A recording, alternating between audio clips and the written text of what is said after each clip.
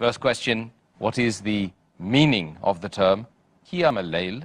And can you give us the differentiation between that term and Taraweeh, which is often misconstrued?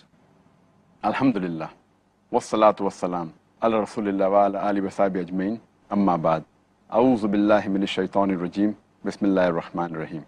Rabbi shrah li sadri wa yassir li amri wahlul 'uqdatam min lisani yafqahu qawli.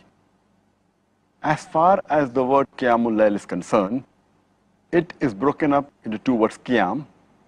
Qiyam means to stand, and Al-Layl means the night. So literally it means standing in the night. But in the Sharia, in the Islamic context, it means it is a voluntary prayer which is prayed after Isha and before the break of dawn.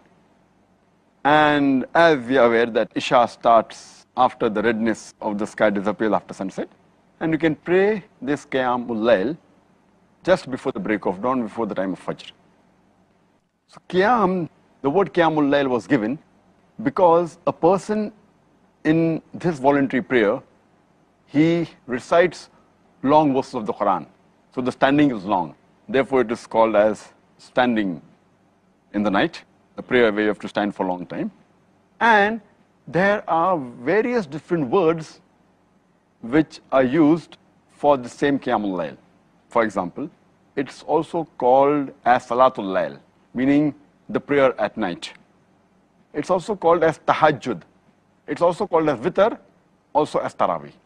Salatul Layl, as I mentioned, means prayer at night, similar to standing in the night, but naturally for praying. The other word used is Tahajjud, coming from the word Hajada, which means to wake up.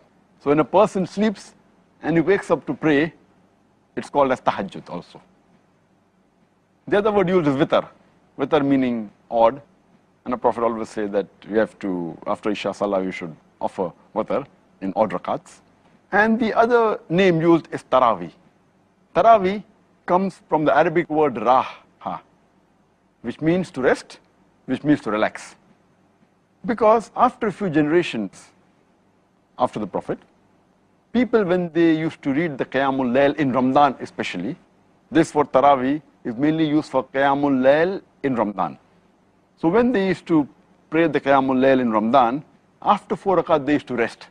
So this word Taraweeh, from that time onwards, it got stuck to this Qiyamul Layl in Ramadan. It's called as Taraweeh. Normally after 4 rakat they used to rest.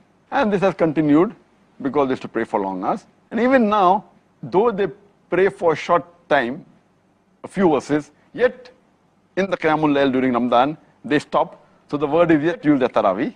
But at the time of the Prophet, this word Taraweeh was never used. Even while praying during Ramadan, this word was never used. Even the Sahabas never used this word. It came down later on. So the more appropriate word is Qiyamul Layl. Taraweeh is not the right appropriate word, but it came later on. But if a person, when he reads for a long time, Qiyamul Layl in Ramadan, if he wants to rest, he can rest. But it's not forbidden to rest. The person is tired and he wants to rest, he can rest, but it's not compulsory he has to rest. So the more appropriate word is Qiyamul Layl, and it's not Taraweeh.